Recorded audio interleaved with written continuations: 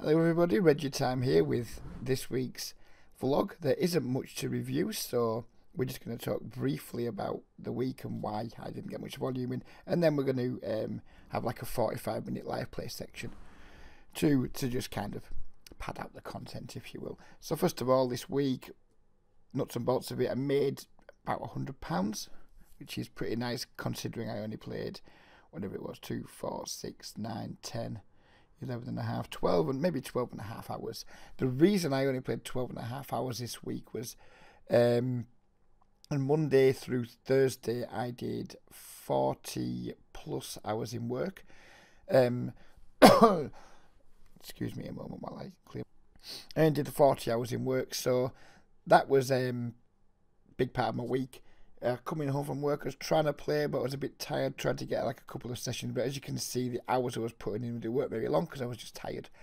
I came home on Thursday, which is like the end of my working week, and I felt fucking terrible. I went into work feeling fine, nothing wrong with me. Then around 7 o'clock, it was weird. I just started feeling all like a bit queasy and what have you. Don't know what it was. We decided to take the guys that were supporting out for a drive. There's 2 guys that are wheelchair bound, so we went out. We secured them in the van, secured the wheelchairs in the van. So obviously it's so the chairs don't slide around. And I was out in the cold, and the cold just literally. I mean, I don't feel the cold. I'm a fat lad. I don't really feel the cold that much, but it fucking just went through me like just like fucking sheet of ice. It was horrible. It was really cold. It took me like 15-20 minutes to get warm. Again. Then same when we got back to the house, we were getting the guys back off the van again. It takes around 5 minutes, and the cold just fucking battered through me again. And I went in, had a cup of tea, took me another 20 minutes to get warm, and then driving home, I got freezing cold again. And I just came in the house and said to the wife, "I'm sorry, love, I'm really poorly, can't talk." I just felt fucking rotten. I was like icy cold. Went upstairs, kept most of my clothes on, put my dressing gown over the top, and got under 2 quilts in bed and slept for something like 12 hours. I was awake now and again through the night, but pretty much just slept solidly for 12 hours and just felt rough. Fuck knows what it was. Didn't feel too great on the Friday, but by Friday evening I'd kind of perked up a little bit, but don't know what the fuck it was, but by Christ I didn't feel well. Then Saturday, sadly, one of my oldest friends, his mum passed away, so I spent some time with him Saturday. Didn't have much chance to play, which, you know, there's more important things than poker, and certainly one of your best friends losing their mum is kind of way more important to go and spend time with him than it is to not to play poker. And then on Sunday, spent time with family because I hadn't seen them much through the week. Went and visited a few friends. Another friend has just had a new baby, so I went to see him. Went to see my sister-in-law's stepdaughter to do some, like, she wanted to like do something for her. She's studying politics at university, so she wanted to talk to me a little bit about that. She's got to interview so many people for a project. I was one of them. So basically, they didn't play much yesterday either. So yeah, it's been a pretty damn slow week in poker, but it happens, and I'm not a professional poker player, so it doesn't matter. So yeah, we only played 13 hours. We made £100, so it's pretty good. What I have done to the spreadsheet, you'll notice there's a gap there, and there's some gaps further up. I've removed all the pot limit Omaha from it because I just want to like reflect my no limit hourly. And I've also removed Unibet because I just want it to be like my Sky hourly. It hasn't really changed very much, to be honest with you. But this is now just purely my no limit hold'em profits. And as from this Friday, whatever the session was on Friday, was it this one? And that was Friday, I think. I've started, because I mix tournaments and cash games occasionally. I've just started adding like my tournament victories to this, if you will, and my tournament losses too from here on inwards. So I'm not sure how that's going to affect my hourly. I know SharkScope records these things, but I'm just basically just capturing the fluctuations, the ups and downs of how we go, and my overall hourly rate of poker. Really do excuse me. Obviously, we're not going to be able to separate the MTT hourly from the cash hourly, etc. But it's going to give me my overall poker hourly rate. We had some tournament success earlier in the year, which isn't been reflected in this. So it's not 100% accurate, but it's fucking close enough. So yeah, that's the week really. There's not much else to say. There's not that many hands to go over. We only played 12 hours. Most of the big pots were just kind of cooler type situations. and just led me on to making the video that's about to follow, which we're going to be talking about trying to play a really exploitative style when we get ourselves in like really good games against some weak players who aren't capable of exploiting us. It's not going to be everyone's cup of tea, the next part of the video, because we're not going to be talking about being balanced, we're not going to be talking about protecting our range, we're not going to be talking about like betting to deny equity. All of those things are going to be like completely off the table, and we're going to be talking about playing an incredibly exploitable style against fish. And if you're a guy who plays fast forward poker, the next part probably isn't for you. If you're the sort of person who gets angry quite easily when people give what you think is bad poker advice, again, it's not for you. It's not advice that we're not going to be talking about things that's going to be advocating using in games that are in any way tough or like reg infested. It's purely talking about how to play in games where there's lots of fish. So yeah, hope you enjoy it. Some of you won't. Some of you will be getting really annoyed by it. Some of you other guys might be thinking, you know what? If I'm playing against all these fish, maybe it's something I can at least think about introducing to my game. It's not for everyone. It's a style that kind of suits my overall. I don't know. It just feels natural to me. There's definitely leaks in it. There's definitely exploits in it. But as we'll talk about in the video, if we're putting ourselves in games where most of the players at the table aren't capable of spotting the leaks and then subsequently figuring out how to exploit it, then it really isn't a big problem whatsoever. So anyways, let me know what you think, and yeah, I hope you enjoy it.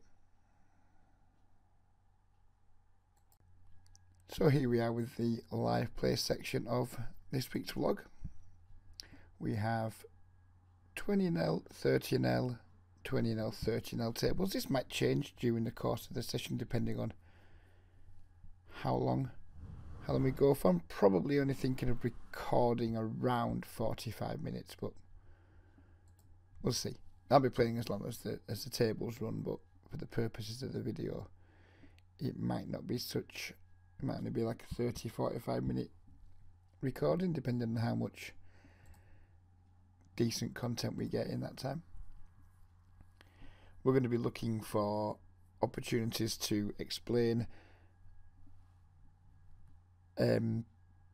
more about when I feel it's appropriate to go for delayed c-bets, to just give up, trying to just like checking much more of our range when we're out of position, both as the pre-flop raiser and as the caller, and just generally trying to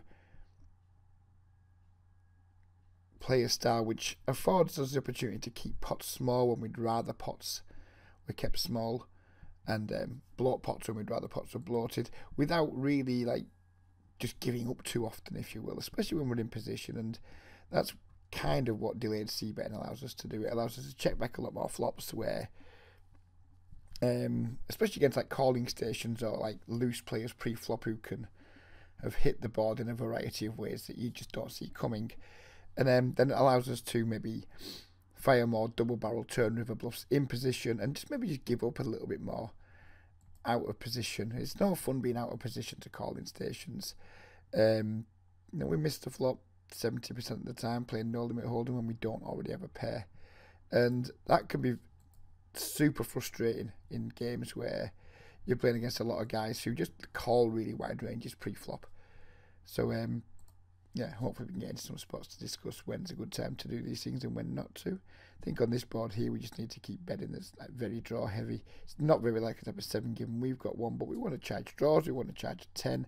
We kind of got the board crushed in terms of like him being able to call us with worse made hands, but there's certainly some draws there he can call with.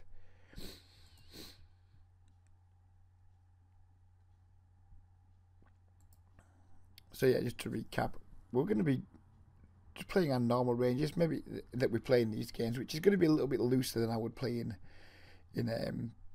like games that were more reg heavy. So we're going to be trying to play a few more speculative hands. But that's going to lead us to being in spots sometimes where we're out of position versus calling stations and what have you. And there's been some talk on my Facebook group this week about let me just play these queens and check back the flop. I think it's a very easy check back. I'm going to be calling a turn if you bets. I'm going to be raising versus that size. I'm going to be just calling without open ender here on table 3.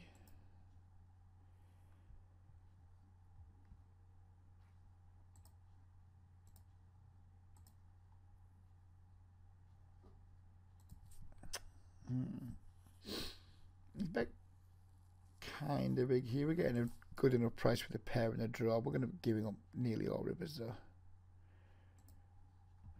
We're going to be like leading out twice now here on table 2. No, we're not going to be leading out just once. I'm going to check my 6 down here. Not that likely it's good, but even less likely that he falls a better hand if we bet. So here's the ace jack. We're going to over limp the 10-7 suited. I'm going to check our king queen in line with our checking flops out of position a little bit more. Quads is capable of putting quite a bit of pressure on here, but I mean king queen is just going to be way too strong. 3's a pretty shit hot river for us. Given he didn't 3-bet pre-flop, it's not likely he's got ace king.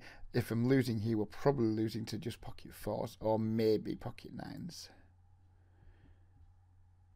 It's like it's a super easy call. And he just has the queen 10, which obviously if we hadn't been checking flops he wouldn't have had the luxury of doing. And looks like we've got off to the races with the ace king, or we hope we're off to the races with the ace king. We are off to the races with a significant head start. No queen. Happy days. Happy days. I've lost what my train of thought now, what I was going to talk about earlier, because we just got bits and pieces of action all over the place. But yeah, going back to that, the checking out a position there. We're going to be checking a lot of our range out of position. It's something I've picked up from playing PLO, much as from Jane Andes videos. It's not necessarily the same in Hold'em. We probably don't want to be checking as much as I'm going to be checking a lot of the time. If we're playing against regulars who can put us in lots of problems. But I think it's okay to do. It's not very often we have a 3-street hand in No Limit Hold'em. And most of the time we don't have anything, and then other times when we do have a value hand, it's very rare we have a hand and we want to really be betting 3 streets. Kind of our super primo value hands and like our super strong semi bluffs are about the only ones who are ever going to be wanting to do a lot of 3-street betting, and I'm pretty comfortable personally like checking and calling some bets, allowing people some rope to hang themselves. I know it's not a style a lot of people like. It's not a style I like playing on speed poker because you know those games are pretty weak type pre-flop. People are happy checking back a lot too, etc. But in these games, I mean, fish are willing to stab a lot. Fish are willing to give you free cards a lot. I know that them two sound like they contradict each other, but and I guess they do to an extent. But I think you just what I guess I'm trying to say is you just don't get like particularly punished for taking some somewhat passive lines. And we're going to raise our aces here on this board texture. We're going to check here because Slalom loves to take a stab with our ace king. He absolutely loves a good stab to Slalom. So we're going to let him do it, and if he's got the cure for ace king, well then good luck to him.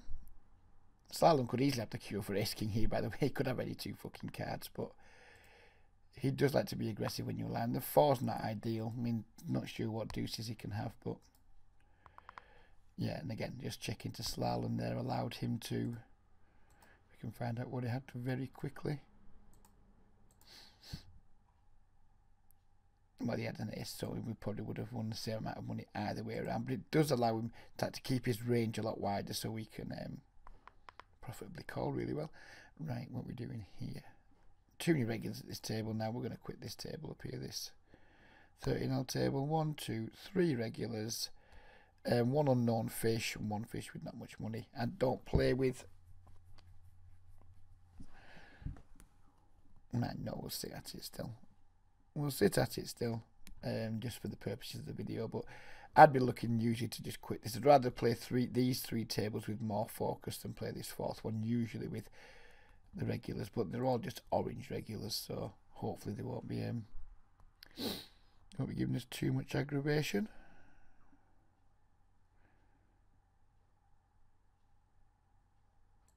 A 3-bet a little bit bigger than usual, but to 10 blind rather than 9, given that Abo's a green tag. Get cold call behind, which is not unpleasant, and we top flop top set, which is clearly nice. No reason to see bet here. I mean, we've got the board absolutely crushed. We have the backdoor hearts covered.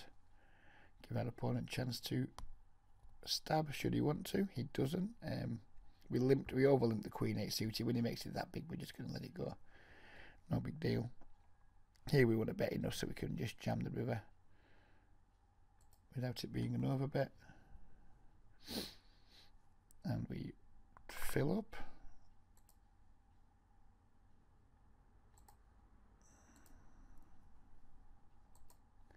And he folds.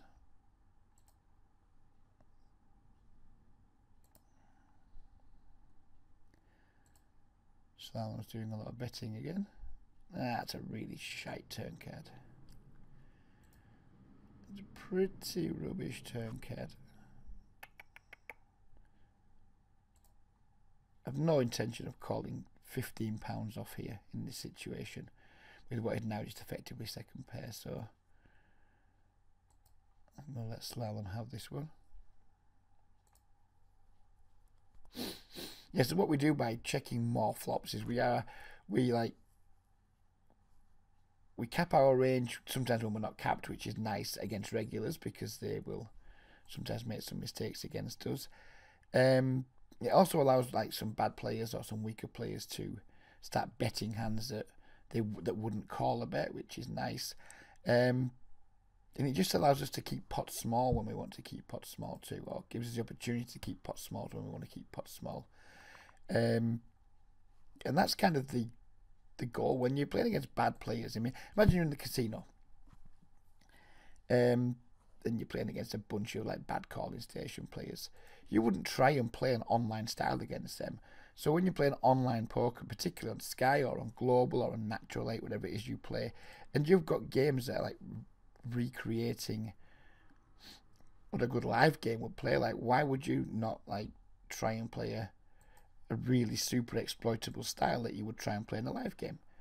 It makes no sense to try and like play a tight, aggressive, fast fold style game of poker against players that are going to let you get away with theoretically playing much worse poker, but in a really exploitable sense, just allowing yourself to minimize your losses and hopefully maximize your profits.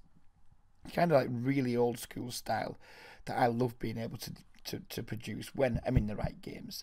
Problem is sometimes it can carry over too far and then there are some regulars might start re-exploiting you, and then you can get into all these kind of like silly little pissing contests, which I try and avoid like the fucking plague, which is why I don't like playing with lots of regulars. If I want to play lots of regulars, I'll fuck off and play on a site where I can get more hands per hour to hopefully negate my lower hourly due to my reduced win rate. But yeah, in these games I'm happy to play like super exploitably, safe in the knowledge that most players are exploiting me. It gets more frustrating sometimes because in multi-way pots, you know, you tend to end up needing the nuts a lot more often, or close to the nuts. You need to like just have the best hand at showdown far more often. But there's upsides and downsides to that.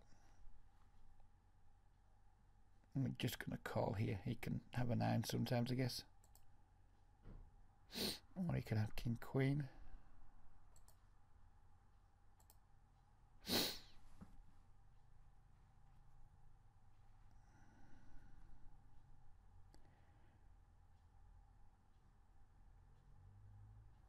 I'm going to stab here with my flush draw on table 3.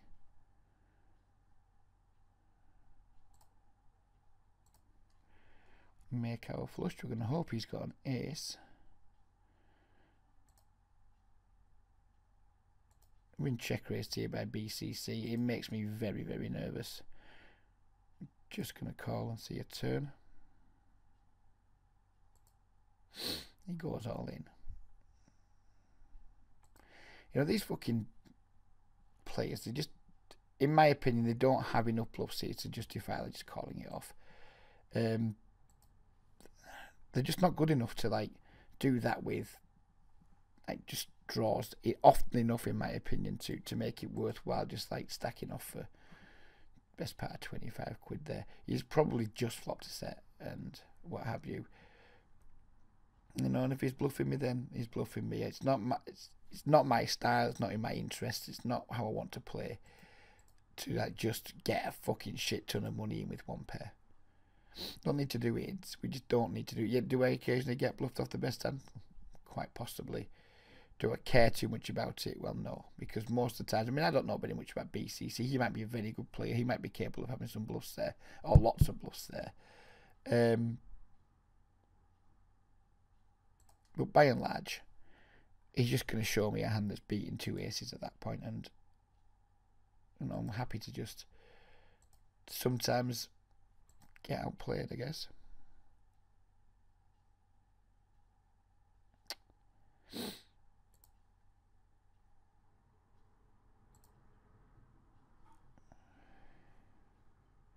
Against these two stack sizes, we're pretty much committed once we bet here, so we may as well make a large bet. And if they've got the cue for two kings, then more power to them. He doesn't have the cue for two kings yet, and he doesn't have the cue for three kings on the river. We picked up a flush draw here to go with our open ender. We're going to put a small raise in to try and get rid of BCC and give ourselves some more river options, assuming he doesn't three bet us. And we'll check back this river if we get the chance. Gives us some, we've obviously got showdown value now. It seems a bit thin for value. And we lose to the flush.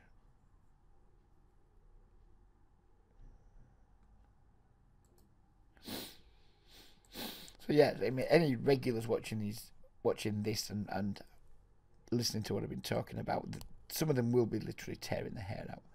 Because they'll be seeing spots, oh, you should have c-bet there, deny this and do that and well, and there's nothing wrong with that style. I've used it myself many times, and I'll probably at some point when my confidence goes, or I feel like I need to change my game up, I'll probably go back to doing it again. It's almost undeniable. I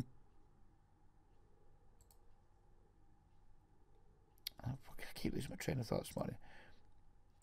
But I do believe that if you're in like super soft games, it is absolutely the best strategy to just try and keep pots small wherever possible, and just look to bloat them when you have a big hand. That's kind of the whole point of playing against fish.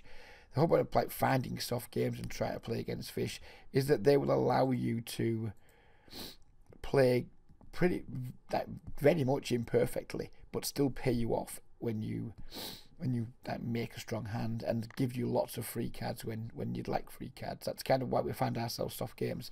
We find ourselves soft games to allow ourselves to play suboptimally, very exploitably, and still make a lot of money. Oh, a lot of money in terms of like win rate. It's not perfect poker. It's not balanced. It's not anything. But it's in my opinion, it's the best strategy for beating soft games.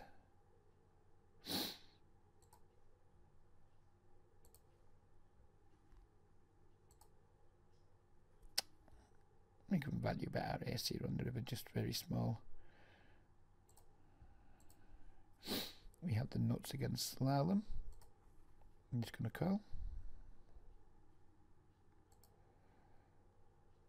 We get raised by dough. And now we're just going to go all in and chop with dough. That's pretty much what's going to happen here, I think. We're going to go all in and we're going to chop. Just hope he's not free rolling clubs.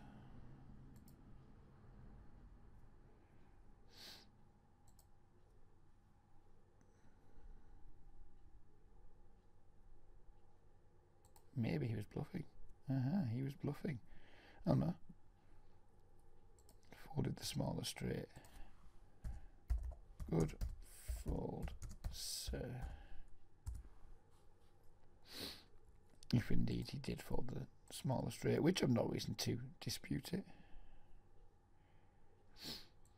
Don't really know too much about him. He seems to keep himself to himself a lot, which is I don't know what it is, but it seems, you know, I have no reason to think he's a liar, no reason to think he's a dick. Just seems like a regular grinder.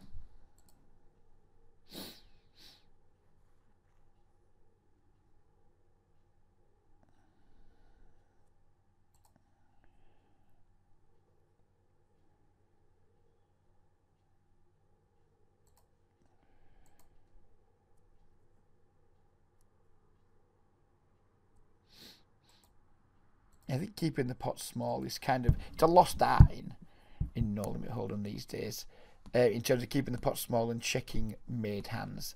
It seems to me like how the games are played now is like, especially like speed poker games. I haven't played very much lately. I probably should reply to that, but I can't think what to say at the moment because I'm multitasking and I've lost my train of thought again. Yeah, it seems like people either want to play like fucking mega big pots or mega small pots and nothing in between. It's either, that's why the average pots are so small in like the speed poker games, because people are just giving up so easily, but like completely giving up, or like playing massive pots. It's like no one seems to want to trap and slow play anymore. Nobody seems to want to like give their opponent the opportunity to bluff. For example, if most regulars, if they got top pair out of position, they're just automatically betting with it, usually making their opponents fold, not really giving people much chance to bluff. And I guess the style I'm describing here, and the style I've been like adopting a bit lately, we're taking chances with our equity. We're giving people chance to like suck out on our marginal hands and things. We're not doing great at protecting our marginal hands, but I'm not cared about protecting our marginal hands too much if it's making me blow up pots with marginal hands. I'm happy to take a slight risk with them and allow my opponents plenty of scope to bluff. That's kind of what I'm doing, and you take some chances. Like Phil Galfond used to do it a lot years ago. He was very happy taking like check call lines with hands that other guys would be like betting most of the time, and it can be frustrating, especially when you're checking to players that are not betting, and then they just get there on the turn and you think, oh, if I just to bet my hand. And I'm going to call 1C versus Slalom and probably give up. I'm worried this guy's going to jam and just like close me out of the hand, but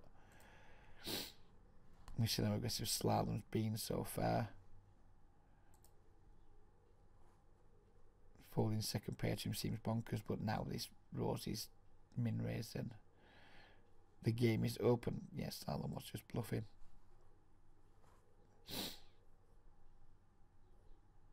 Yeah, I guess what I'm saying is I'm happy being a bit more trappy. It's just my like poker nature, if you will. I mean, I can force myself to play other ways. I don't enjoy it as much. I'm happy. I'm pretty old school in the way I play. I understand that the modern concepts. I've studied them. I've used them. Don't enjoy the game as much when I'm being forced to use them, because it just feels like it takes me out of my comfort zone. Sometimes it takes me out of what is natural, what feels natural to me.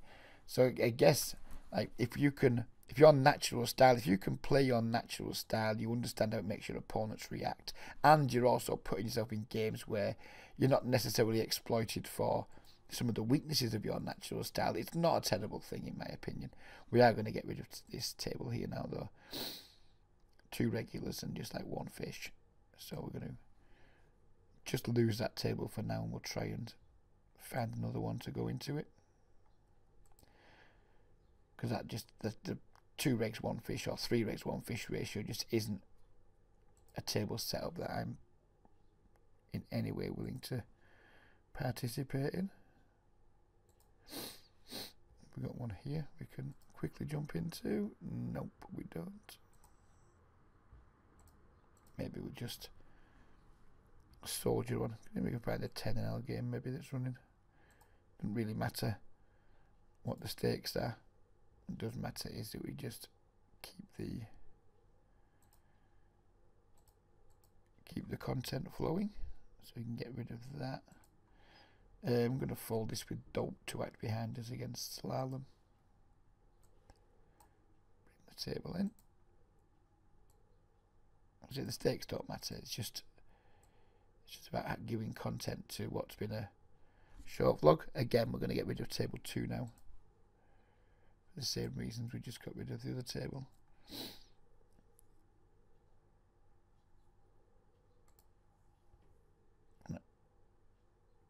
With Slalom in the band off that stack size, I think 6-8 is no longer a profitable open under the gun. Deep stack versus him, he's going to make a lot of mistakes, deep stack, but the mistakes he's making off that stack size,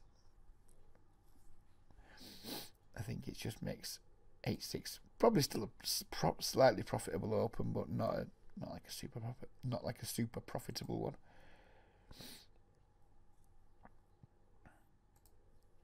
Defend that 3-5 versus the min raise. By the way, if you are min raising the small blind, stop it. Just 3x it.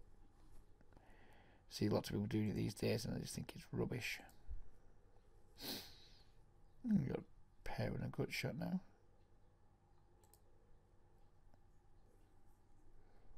Just check down at 3. Hope it's good. And it is.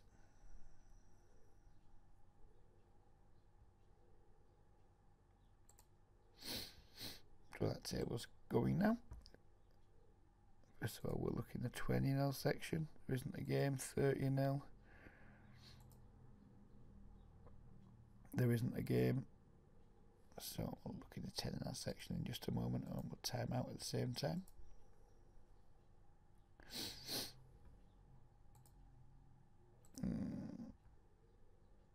Well, it's a game. Not much of a game. There's not much money on the table. Oh, now the telephone's ringing. That can be ignored for a moment. We'll deal with that when we finish recording.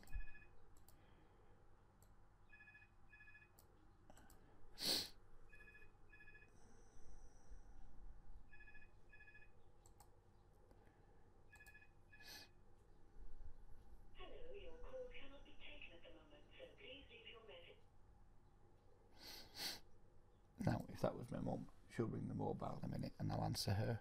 If it was some spam caller, then never mind. We'll troll them another day.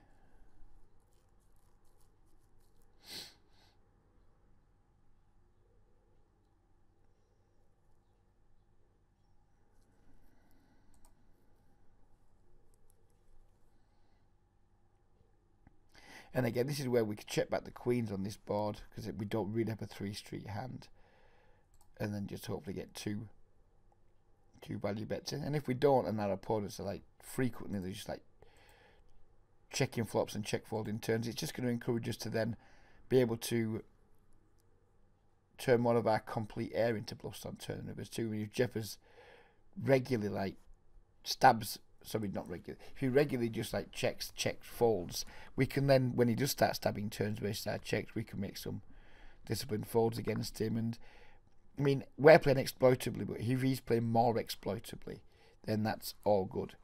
If Jeffers was the type of player who would like always stab turns versus our check backs, well then we can adjust to that too.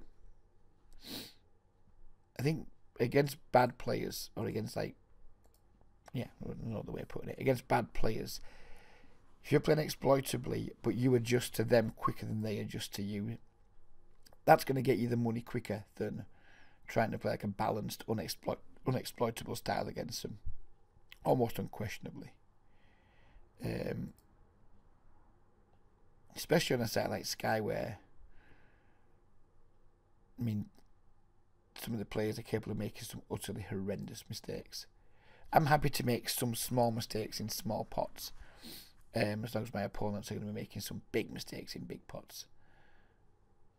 And again, is that in line with 2018 like popular poker thinking? Absolutely not. But these games aren't traditional 2018 poker games. They're very much, I mean, you can get in games on Sky that play like 2000, like it was 2005, 2004. So if you can play in games where that's the level of play and the level of thinking of the opponents, you don't need to play a 2018 style against them. You can just play a style that crushed in 2005, which was very much just like pretty passive, wait for the nuts, value bet, and only bluff when you're like pretty sure your opponent's weak, that type of thing. If you can get in, or table's just fucking broke, which is a bit of a cunt, but another one immediately ready to come and take its place. Yeah, you only need to play as good as you need to play to beat the game you're in, I guess is what I'm saying. Is this going to like develop you as a player, like so that you go on and beat like higher stakes games? Well, no, not if you intend to go and play higher stakes games against good players. Of course it's not. But if you want to use like online as a training ground for going and playing live at the casino, then yeah, absolutely, you can play. In my opinion, you can play this style in the casino up to, in the games I've seen in the UK, up to like at least a £1, £2 level. I haven't played higher than that, so I couldn't comment on higher games. But I'm sure there's like £5 big blind games in the UK that are like super fishy, where you can play like a super exploitable style and what have you. You just need, if you're game selecting correctly, you can get away with playing some pretty damn exploitable poker that saves you a ton of money against the rake, saves you a ton of fucking headaches against calling stations, but doesn't affect your profitability at all. Do I want to risk 30 big blinds with ace jack offsuit? Nope, don't think I do. I don't think that I do. So yeah, don't try an exploitable style in your speed poker games,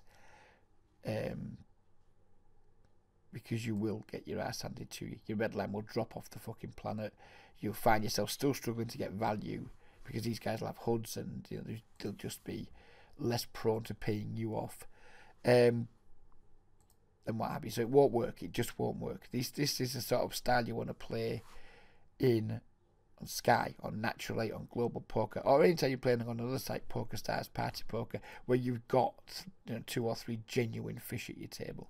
It's only a style you want to use against bad players. It's not a style you want to try and use against good players, because good players will catch on really quick, and they will just ruthlessly exploit you.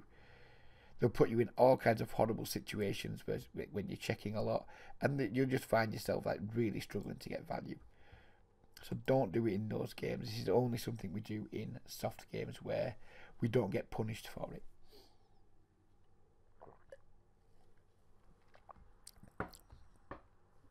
You'll get away with this all day, every day in your kitchen table home games. Assuming that you don't have Ike Caxton and Stephen Chidwick playing in your home games, of course.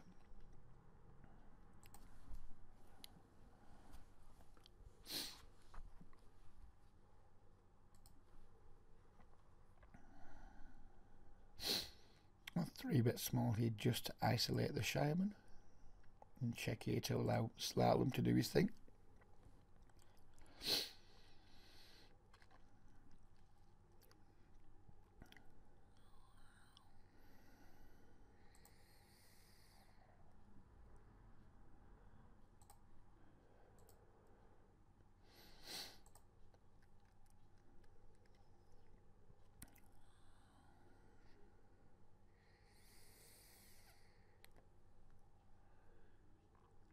And check again here to Slalom, see if we can get him to pot it on the river.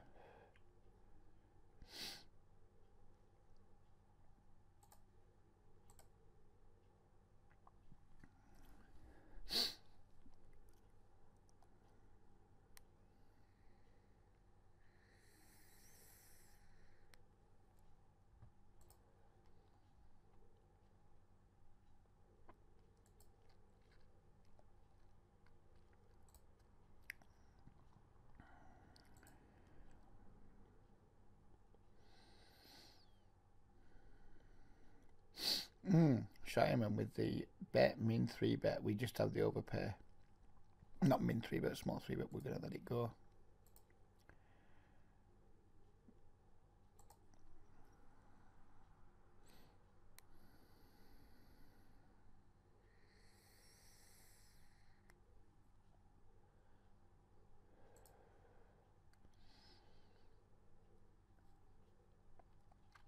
Check raised on this board with just like a pretty weak draw.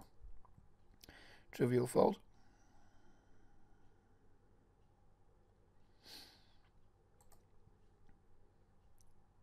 Kind of haven't been in trouble in this video, so we've folded a couple of overpairs, and I've been confident in both of them. And even if I'm wrong, it's in my opinion, it just isn't the end of the world. It's not hard to pick up chips in these games. We don't have to get involved in like tons and tons of battles. And obviously, if someone's like getting super out of line, then you need to start defending wide. But I want to be very confident they're getting super, like Slalom, for example. We won't be folding over pairs versus slalom, but when regulars are check raising, or when players are taking like bet 3-bet lines, we have no reason to think why they're aggressive. Like with the aces earlier, we got check raising a 3-bet pot. It might have been a bad fold. He might have been check raising jacks or queens or something there, but I'm just not overly fussed by that.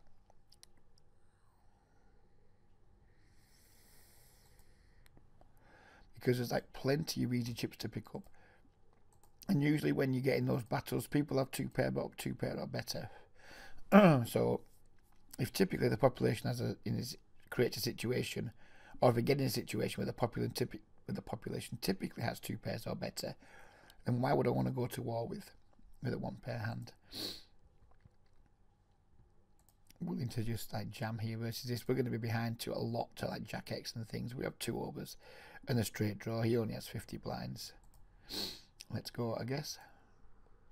He has us crushed. We do not get there.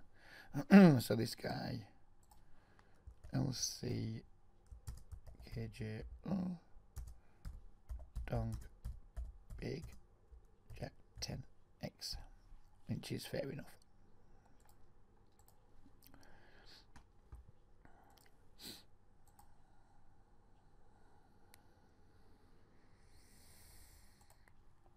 That hand does kind of go against everything we've talked about so far in this video, but given that he like bet $2 whatever, £2 whatever, and he only had £7 behind, it's not a situation where we can call and talk to improve on turns. If I'm going to continue in the pot there, I want to see both turn and river. I don't want to be calling and then fold into a jam on the turn when they don't improve, because it just denies us way too much of our equity.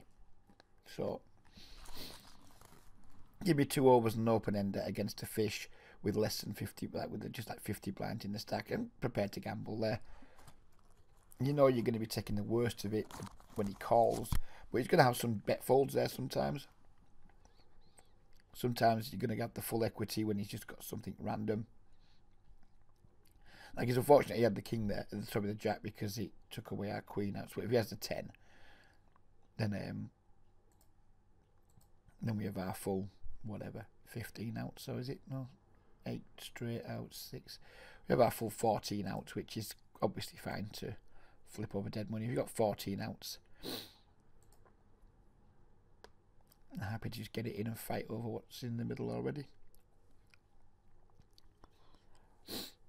I'd rather not be in those situations. Rather he checked and allowed us a chance to check back and maybe bet some turns and things, but he didn't. He kind of forced us into like an all-in or fold situation, and it was just a situation where I think all-in makes more money than, like, I think it's plus EV to just jam there, whereas folding is obviously neutral EV. I think it's plus EV to jam, so there we go. Not defending the 9-8 suited out of the small blind.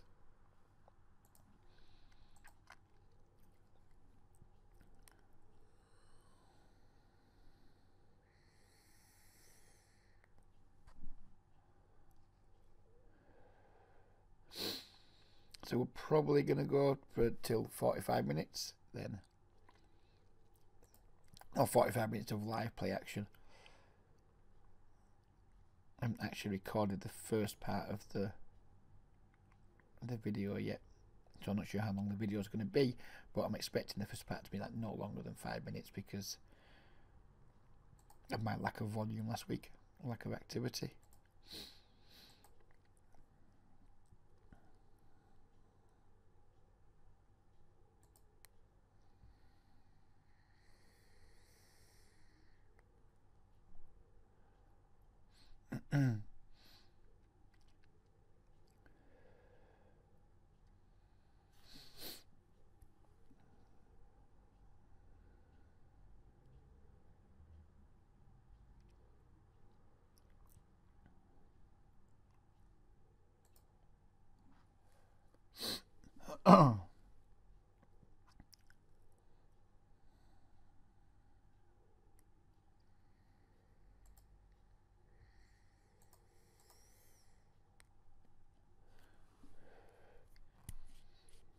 Vape died. Fortunately, we are well prepared and we have another battery on hand. Excuse me.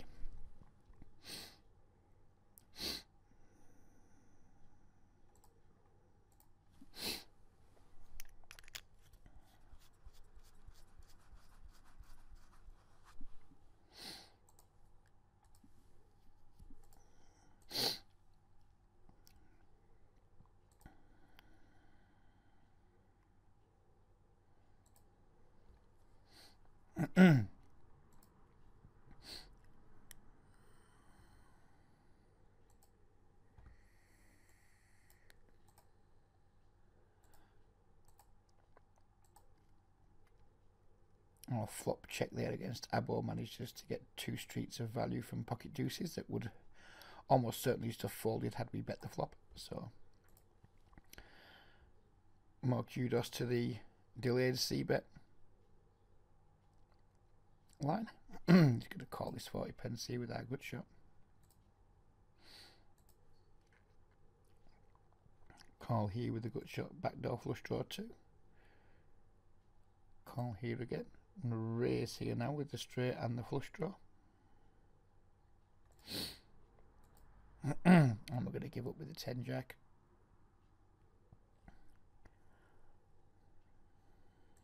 It is tempting to raise, but it looks like he's got a queen, and I don't trust these guys to fold.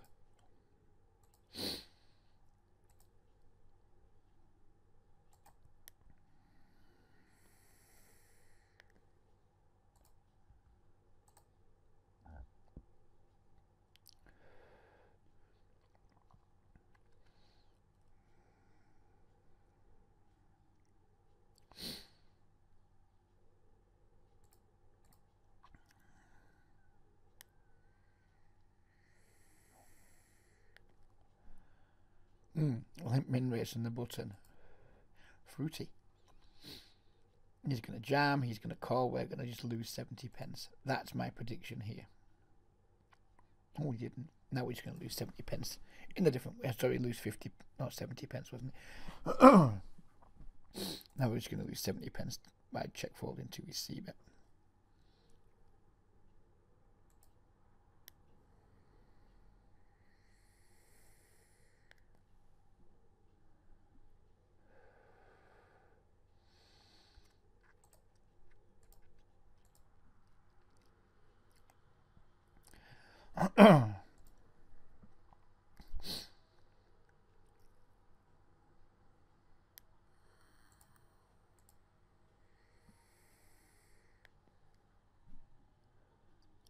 That's a shit ribbit.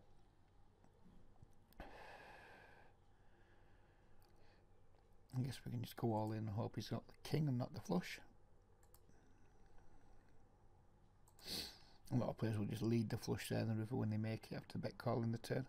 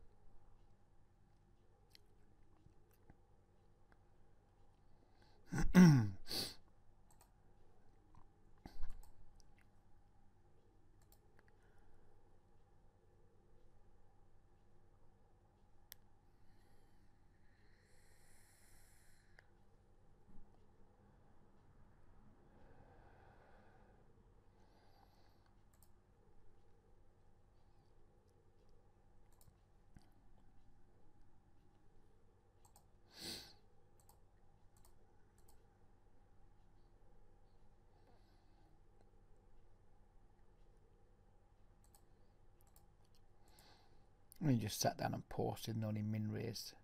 I mean, he might not have sat and posted, I'm not sure, but either way. One slalom's in for the min raise. I am too.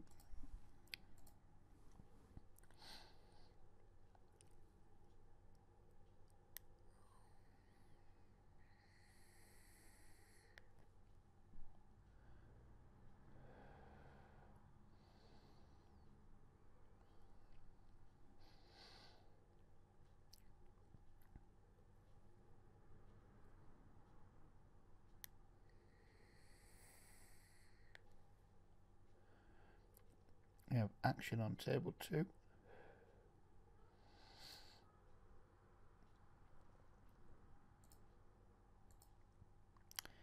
Kings versus queens. Pretty standard no limit cooler there.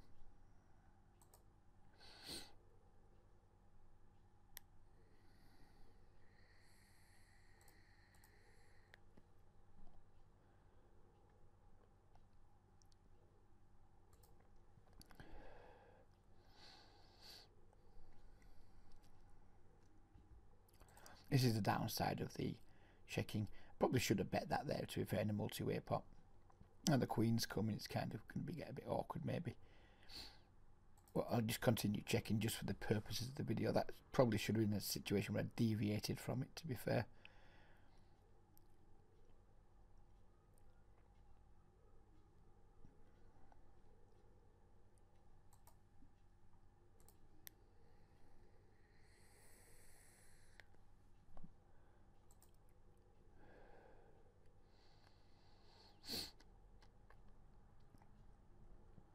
I'm not a big fan of calling 3-bets out of position with 7-9 suited, but we do have position on the fish, so we're going to speculate a little here.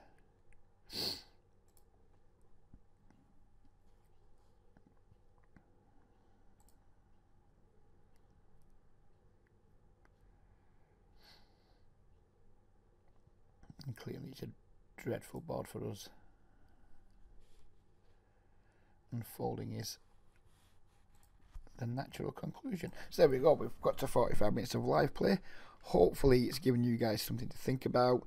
I'm aware that I've opened myself up to some criticism, given that what I've been advocating is completely non-standard in 2018, but just remember that I am saying we're only doing it in games where we feel we're not going to be exploited for it. So yeah, don't get carried away and start doing it in your games. If you want to rant at me, please feel free. If you want to say that, oh, this guy's so fucking terrible advising, giving shit advice, because it's non-standard, I get it, but in these games it will absolutely work, and it's probably going to give you some opportunities to allow your opponents to bluff. It's going to give you opportunities to remain calm, because so many people are taught to get so frustrated when their c-bets just aren't working. They're out of position, they're c-betting, they're missing, they're giving up, and they're just getting confused and end up running all kinds of spectacularly terrible bluffs and things. Hopefully it's giving you guys something else to think about. Try it. I mean, if you don't like it, go back to doing what you're doing. But yeah, I think it's very merit worthy in bad games, and something that some of you guys can think about who are playing on some of the softer sites and game selecting well. But we'll leave it there. Hope you all have a good week, and we'll see you soon. Bye bye for now.